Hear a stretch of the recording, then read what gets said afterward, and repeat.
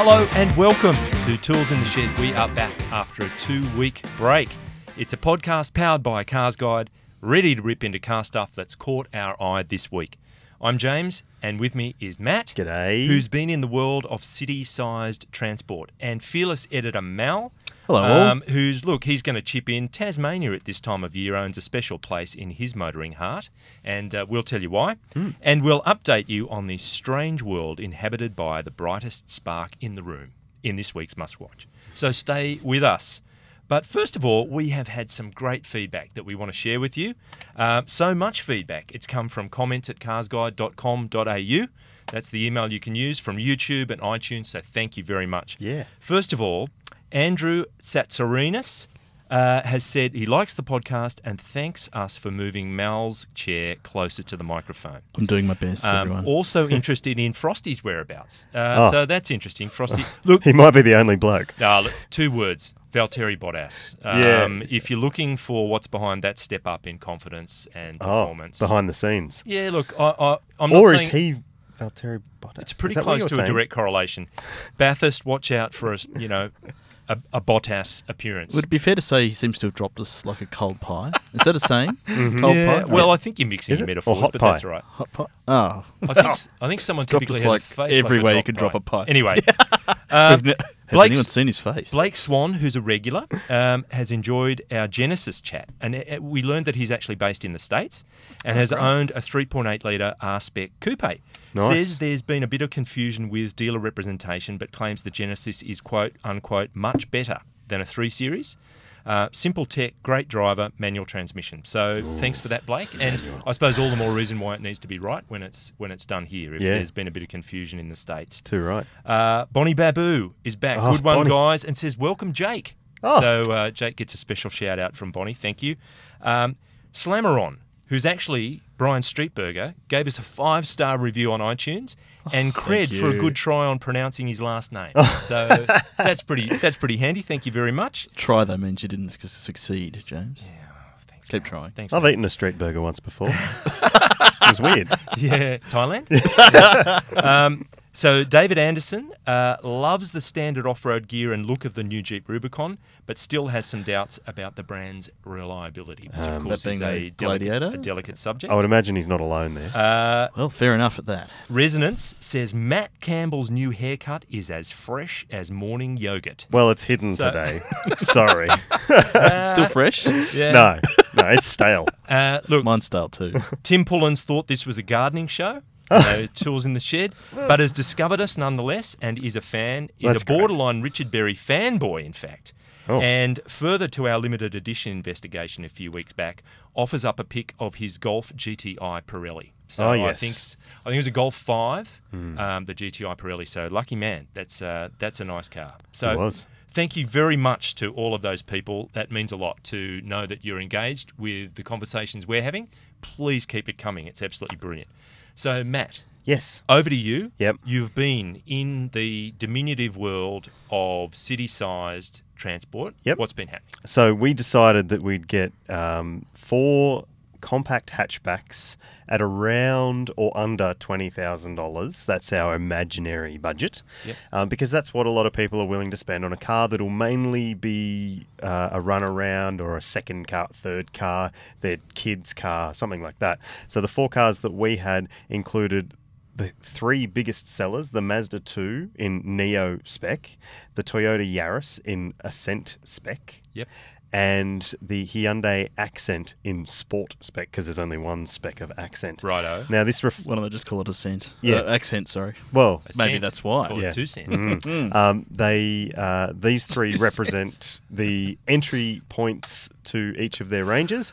And the 4th car we had, because we basically included it because we knew that it stood a good chance, and we think that it represents the most polished and mature we think it's in a the pretty segment. good thing. Yeah, it's the Volkswagen Polo entry-level car, which is the trend line. So out of those 3 sellers, which is actually currently the top? It chops and changes. Oh, does so it? All right. Can't really say... They knuckle it out for the top spot. Yep. Which would we say was our existing benchmark for being a good car. Well, it's so hard to say which is the benchmark in that segment because there are so many players. Like we're talking 15 or 20 different hatchbacks at around the same sort of money.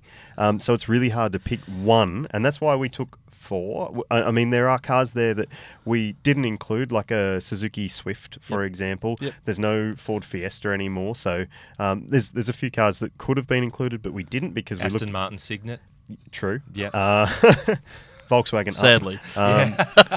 So, the 3 cars, the 3 big sellers versus the one that we think probably is the best. And we wanted to figure out whether you should be spending extra to get the best car, which is the Volkswagen, or whether the cheaper models manage to hit the points that they should. Because the Volkswagen didn't quite come under 20, did it? No, it's 21,390 or something.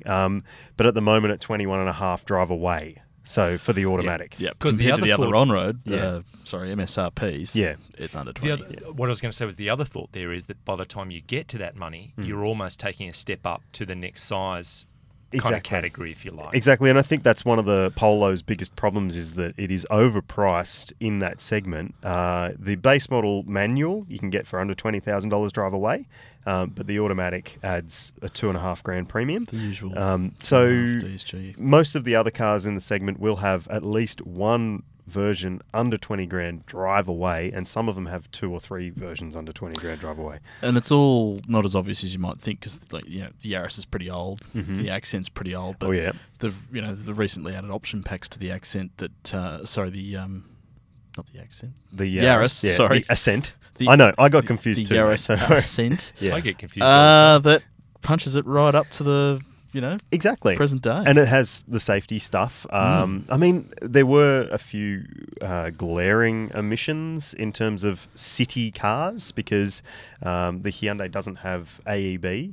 It also doesn't have a rear view camera or reversing camera. It also doesn't have parking sensors. Wow. So you're parking That's a miss by for a touch, city car, isn't it? a lot of times. Well, it's audible, but it's not the normal sensor. It's more of a crunch than a beep. That's right. Whoever's behind you also hears the audio. But I mean, these 4 cars all have different levels of safety equipment and different times when they were crash tested. As we come back to every time that we talk about NCAP, you sort of go, well, if it's got 5 stars from 5 or 7 years ago, is that good enough? Would you recommend it? And a lot of the time we go to ourselves, well... Yes. I don't know.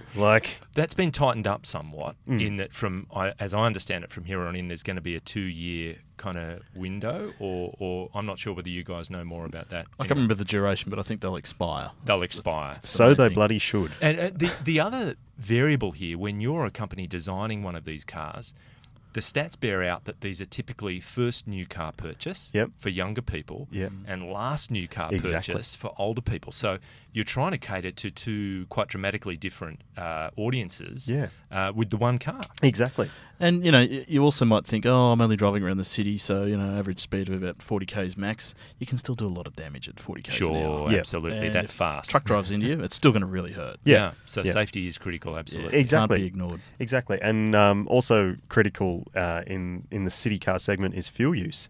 And we were absolutely blown away by how bad some of these cars were on petrol. We're talking, we focused on city driving because that's the focus of the test was city driving, and we got about 10 to 10.5 litres for the Mazda, the Volkswagen, and the Toyota, but the Accent was using nearly 14 litres per 100. Wow! And this is just that's heaps. It's terrible. I've driven mid-size SUVs or large SUVs that use about the same amount of fuel around town, which I'm getting close to that in similar circumstances with the Mazda CX-9, which is also petrol, but weighs 2 tons. Yeah, it beggars belief how they could be so inefficient. Yes. But was one person driving the Hyundai more than the other cars? No, this was it was standardised. Was it our tame racing driver? Replicated. That's right. You're asking. No, so it was a bit tested by the name of Yulden or it was Richards or someone along on the test. No, but a bit strange that they were so poor on fuel consumption. There were some differences in terms of driving comfort and so on. I mean, you have to read the review and watch the video and. hear what I have to say, and that was based on not just my opinion. We also had 3 potential customers in the test that 3 of our junior staff that would be in that first brand new car market, and they, I mean. Did they offer up insights that you wouldn't have necessarily been focusing on? Yeah, I mean, good. That's great. All 3 found the Hyundai to be quite confidence-inspiring to drive, where my critical mind was saying, well, I don't like the way the steering does this, and I don't like the ride because it's too firm. And we know it's old. We know the styling's a generation old.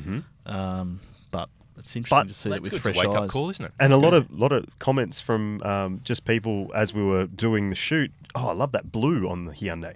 So that could be enough to get someone across the line. Exactly. And at 17 grand drive away or whatever it is. Yep. As I've said before, we once my partner and I bought a brand new Golf on the basis of the instruments illuminating blue at night. Yeah. Yeah. Okay, so forget about ride, forget about fuel economy, safety. It was like, we're going to have that one. Yeah. Because the lights, the dials light up blue at night. Yeah, and exactly. That's another example of why we love to get the comments. Yeah. We can't. Absolutely. We do not profess to think of everything. Yep. Yeah. And we love when people bring a different approach. All right. Well, I think with that, we'll move on and to the point where Mal and I were having a discussion during the week, because I've been fortunate enough to be on the Targa Tour this week. It's Targa time down in Tasmania. Too many T's. But anyway. It's still on today. It's still on. Targa Tour today is still a thing, but that's not...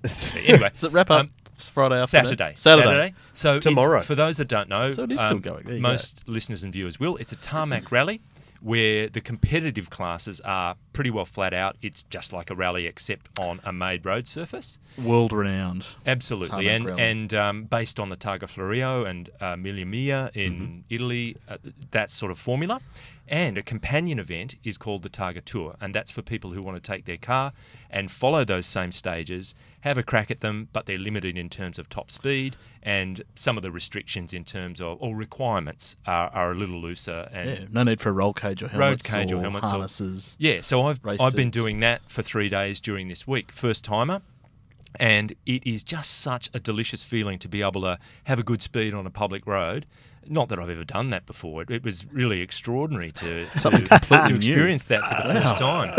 But one of the stages on day one was actually Georgetown in Tasmania, and it's a city stage, like a town stage. Yeah. So there you are, rip-roaring around the town, just like you've always dreamed of. Like, using both sides of the road. Absolutely. Wouldn't it be great to just fang suburbia through town and kind of hook into that corner and then go around Mrs. Granger's place and then... But we did it. It was absolutely huge fun. And like any rally, there are some fairly long transports between the actual closed stages. But yeah, once you're on there, like Mal says, using the whole road, just pretending you're on this ribbon of racetrack, but out in the bush. And Tasmania, thanks... Tassie Hydro and the logging industry down there for producing these roads, because they follow the contours of the hills and mountains, dip, dive, curve, twist. They've made these great driving roads, and people come from all over the place and bring their cars and just have a ball for the week. It's really great. And so I did it in 2016 under similar circumstances, and I think we pretty much did the same routes. But the big takeaway, aside from having the time of my life, was that I saw parts of Tassie that I'd never knew existed, and roads that I would never have found as a tourist. Yeah, look, northwestern Tasmania is also beard central. Saw some spectacular ZZ top style beards, and look, the way Tasmania embraces this event, it was really amazing. The person I was co-driving with, she pretty quickly said, get used to people waving and being on the side of the road. It's beautiful. And all of a sudden, you know what Kim Kardashian feels like. There's people putting cameras your way and waving. I was doing a kind of royal queen wave for a while. Did you give them a toot? It was lovely. Toot the horn, rev the engine or whatever. It's beautiful the way the locals embrace a motorsport event. Kids driving, on the blocking fence. Their street. Yeah. Kids at school on the fence, kind of watching everything go early in the morning, kids in their pyjamas. It was unreal. Just beautiful. Parts of Tasmania don't see much in the way of traffic. There were news crews from the local newspapers there to just cover the fact that it was all on. Things were happening in town. It's a big event, but I mean, people approach it in their own way and get something out of it, whether they're in the competitive part and they really get their race face on and want to do a time and win their segment or whatever. the tour participants have a car that they like, and it's just an opportunity for them to have a red-hot go on a public road. And like you're limited to 130 kilometres an hour top speed. We're 120 this time round. 120, yeah. Okay. Oh, things have changed.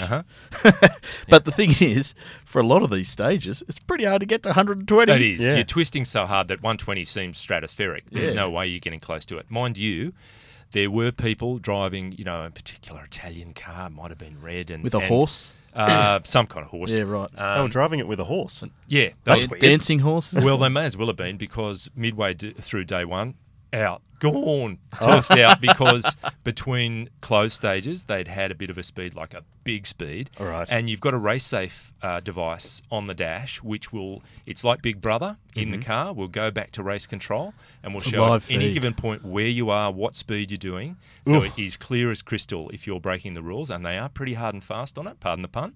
But so these people went big speed really quickly, ignored all that. Well, you're out, and you're back on the boat to the mainland. Oh, bye. And some people had a bad day where they departed the black surface and joined in nature. That happened as well. So you've got to watch yourself, but it was the great. other great thing is you don't need to have a co-driver calling pace notes. And unless you've got a really good co-driver who's skilled at not confusing left and right, it's probably better not to have one. That's right. But Anyway. we both have the benefit of having professional co-drivers, which is another thrilling and experience. Once their voice starts up, it's like this sense of security and safety. They have this magical authority in their voice, the way they're making the calls. You go, oh, wow, they really know what they're doing, and it so helps. And once you get into a rhythm, it's an incredible teamwork, isn't it? You really get You're so right, Mal. The sense of co-driver takes on a whole new significance.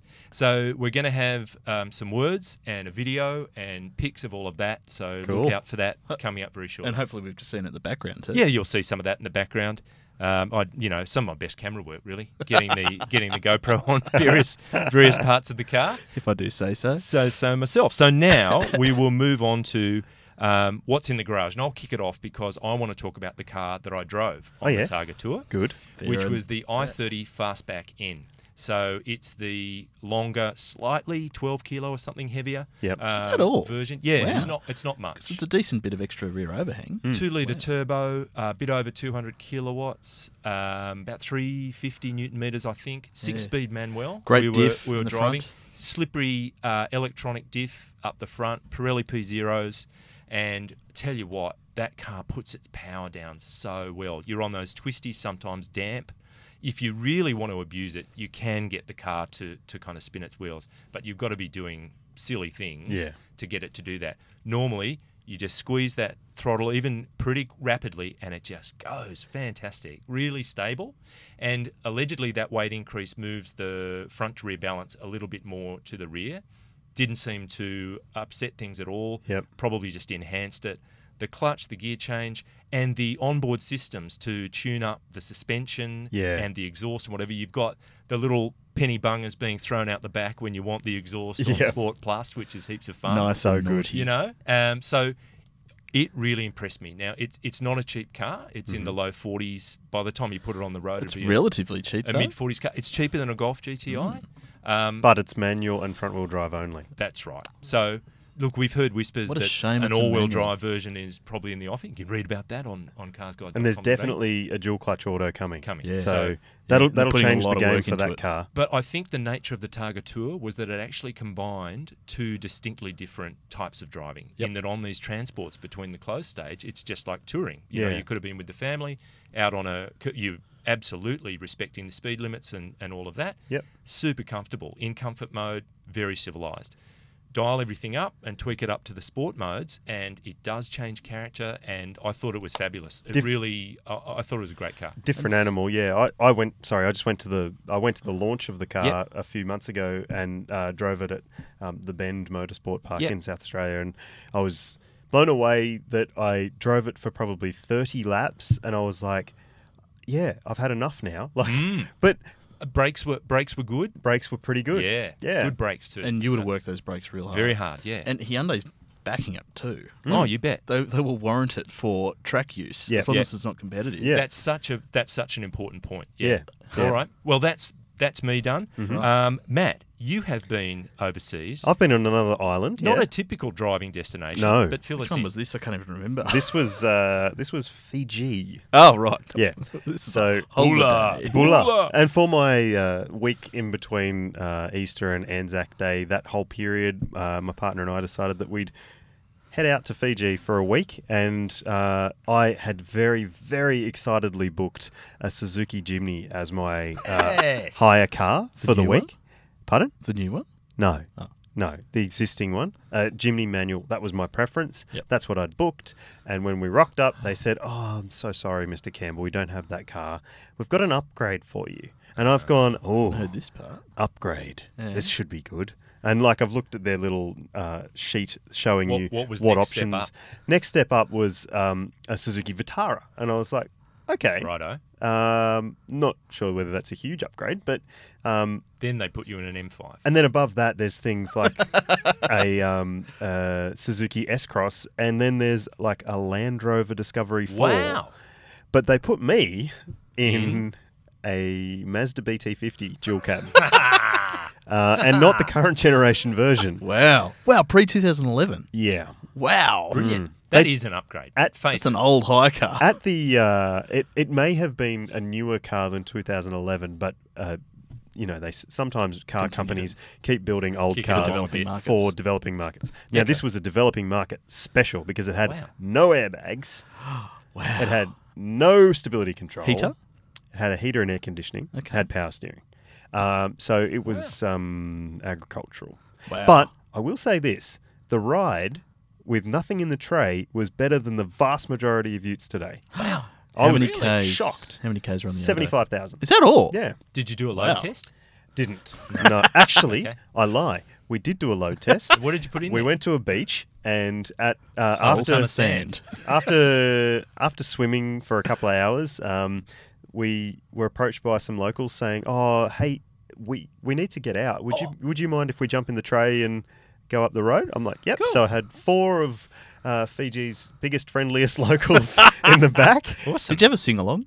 No, they were cackling like it was the best thing that's ever happened to them. So it was a great thing. But the thing about driving in Fiji, you've got to be prepared for the worst because you can be the maximum speed limit's 80 k's an hour. Most people stick to that because you can be going along at 80 k's an hour, and without warning, there will be a foot-high speed hump or a 2-foot deep pothole. Oh, yeah. Right. So- That's good. The ruggedness of my Mazda hire car came into good effect. This there. is probably a whole other podcast, but I think my worst driving environment I've ever been in, and I must say I've been in a few, is Crete and a Seat Marbella. Oh, right. Oh, yeah. So, Was that the Fiat Panda? Yeah, Yeah. Fiat Panda has a Seat. Wow. Solid axle, front wheel drive. yeah, trucks having The Falcon of Italy. Anyway, we'll talk about that another time. We'll Let's store do a that- special we'll edition store that of away. worst driving driving roads. experiences. Yeah. I do Let's do remember lots of specials. Fiji, the fam, we went to Fiji a couple of years ago. The Bula bus. Ah, yes. Bula bus, which has the thatched hut-style roof. Yeah. And it was a bit cheeky because there were Bula buses up to 10, but we only ever saw the higher numbers. Oh, I'm not sure the fleet was actually that large. There may have been some fudging on the numbers. right. There's a cunning marketer behind Coming- the Bula bus. Anyway, all right. So, Mal, moving on to your good self. Yes. You've been also experiencing an interesting kind of vehicle and combination. Yeah, racking up the Ks. Yep. In a Tesla Model X, which is Yep. nothing new. But this time, we had a caravan on the back. Yes. Which, caravan, electric vehicle? It's not a natural fit at this point, is it? It would not seem to be, Yep. given, I think my intro says it's fair to say that distance between charges and the reliability of charge estimates are probably the two biggest issues facing electric cars at this stage. Whack 1.7 tonnes of caravan on the back. yeah. What happens? Yep. So we had the thanks to our good friends at Tesla, who clearly are fans of our weekly bulletin. We yeah. put on the podcast. Yes. Yeah, boss. Yeah. They set us up with all Model Xs come with a tow bar tucked in beneath the rear bumper. Anyway, we teed up the loan of the Model X with a Avida caravan, thanks to our friends at Avida. And for a palate cleanser and a sort of a in chemistry terms, is it a known I thought you were doing a load test control. as well, For a control. Yeah. No. A control. We had a 200 series Land Cruiser along for the test as well. Are you going to say thanks to our friends at Toyota for that? Thanks to our Are friends. you got going lots of friends. to say thanks to your friends? Do I sound like Tony Gregg today or what? What about these friends? Thanks to my friends in the room. Thanks All to the Mr. friends Pritchard. that came on the test, it was good to have you. Thanks. And thanks to Thanks Super to Cheap Crafty Auto in and Penrith. Jake and Tom and Josh, who also joined us for the test. Anyway, about the test. We drove it over the Blue Mountains twice, unladen, both vehicles laden and unladen, and had some very interesting results.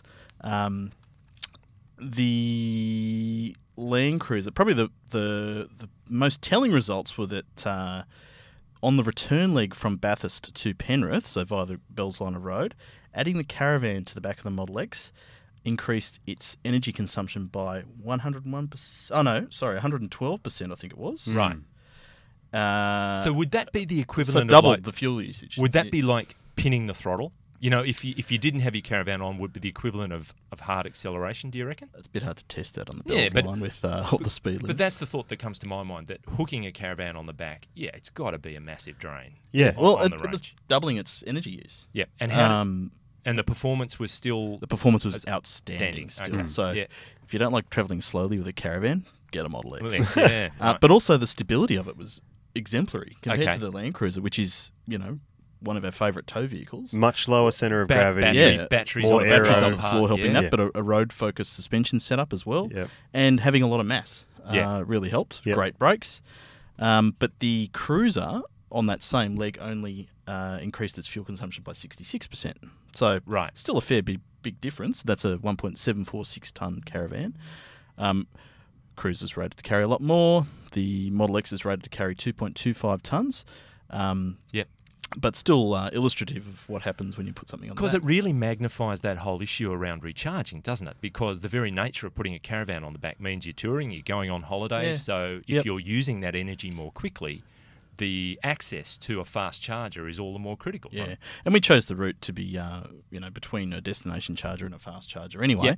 Yep. But with another way of telling the story is that with the Caravan attached, the Tesla made it from Penrith to Bathurst with just 12% remaining. And just charge. roughly for people out of state, what would that distance be, Mal? Do you reckon? 68 kilometres. 68. showing on the There you dash. go. No, the total distance between Penrith and... Oh, 162 kilometres. 162. Yep. And look, I think it's told a very interesting story. You should have a read at carsguide.com.au or check out the video on YouTube. Now, a lot of commenters have come out saying, why don't we compare the costs of the energy consumed? Fair point, but if you have a look at the story, it's full of numbers, and we had to draw the line somewhere, particularly in the video, which, if you do a video that's just Right. like reading a barcode the whole time, no one will listen. Yes. But calculating relative costs isn't as easy as you think. It's they're both sort of relate to two different scales of cost and two different sources of energy. And so also depends when you bought your Tesla, whether you got supercharging included as part of the purchase, Yes. whether you've got to pay for the subscription or whatever they're doing with it now. It changes every few That's months. a factor Totally. with lower Totally. models, is it not? Yeah. That supercharging isn't a given. I think so, yeah. Yeah. and also the fact that you don't have to charge your Tesla at a Tesla supercharger. Mm-hmm. There's the destination charger, but also the NRMA fast chargers that are popping up around the place as well. They're currently free. And ChargeFox is going to be linking Brisbane and Adelaide by the end of the year, aren't they? Yeah, so that's the rumour. All right. It's hard to sort of compare like with like, whereas you can get diesel everywhere and the price is pretty consistent. Yeah. Thankfully. But anyway, have a look. Interesting. Very interesting. Now, speaking of interesting, what a week it has been, because it is time for MuskWatch.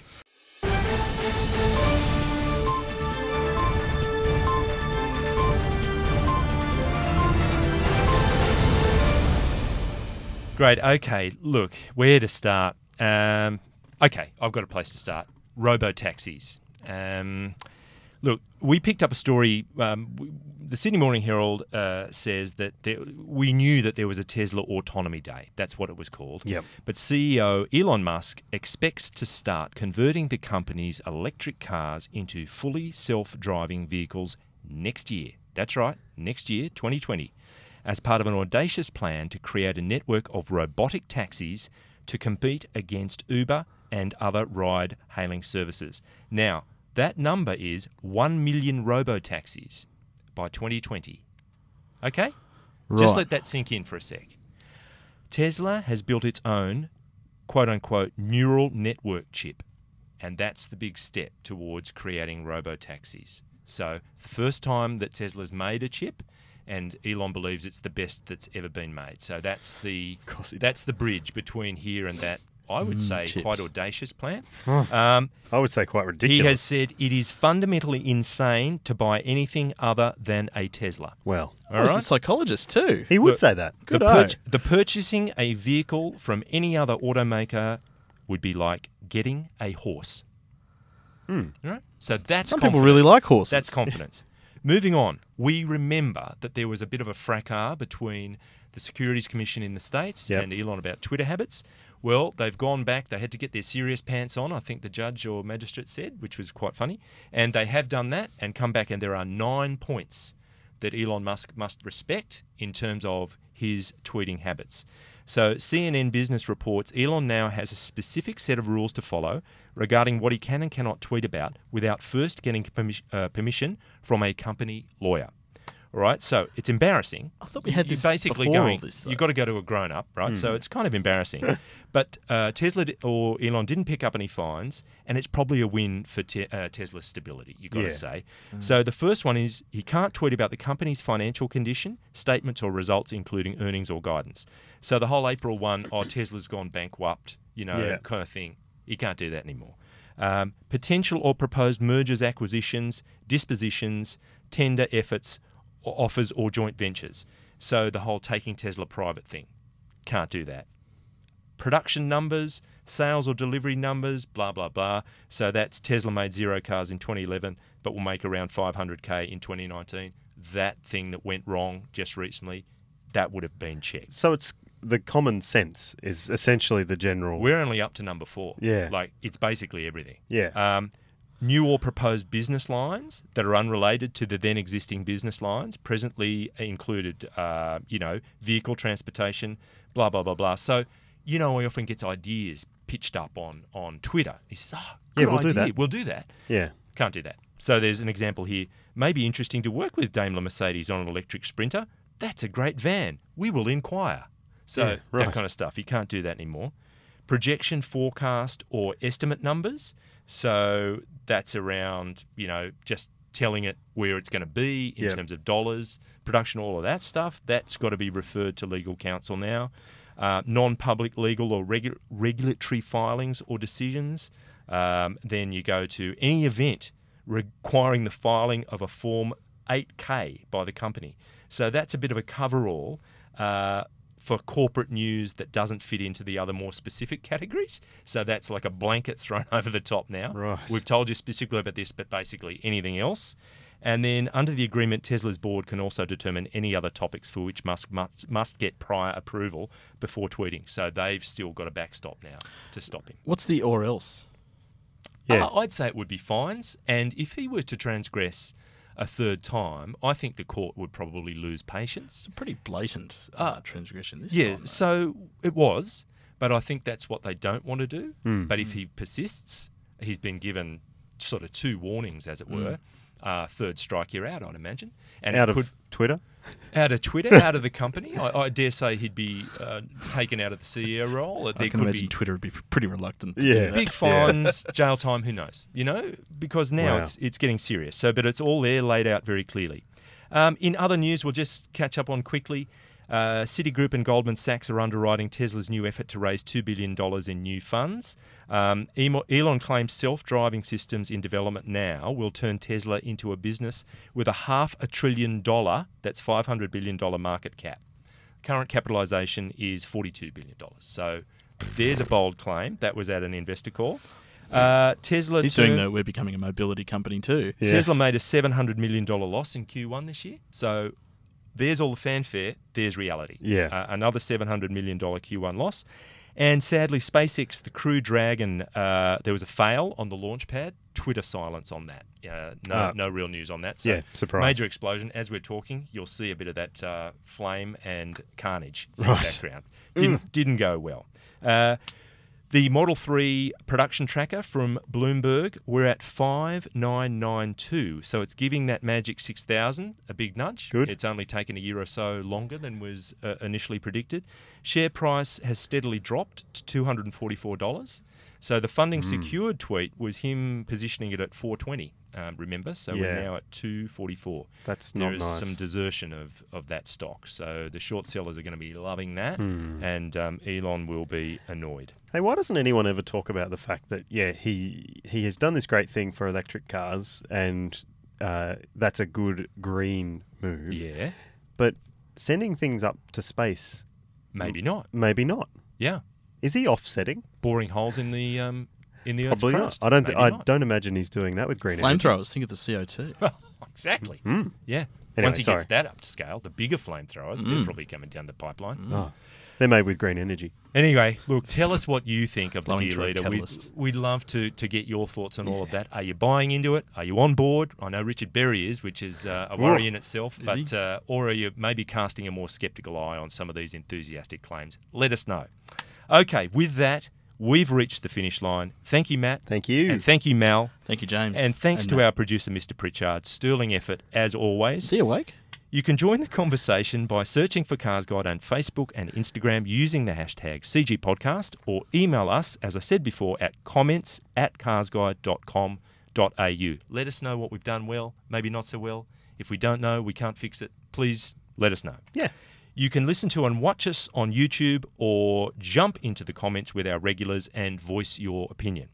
If you're enjoying Tools in the Shed, please let other people know, and please rate and review us on iTunes because it helps other people find the podcast. Till next week, why would you smear peanut butter on the road? To go with the traffic jam. I know, that is awful. Sorry. Thanks to all Mal's friends for I'll this see one. myself out. Well,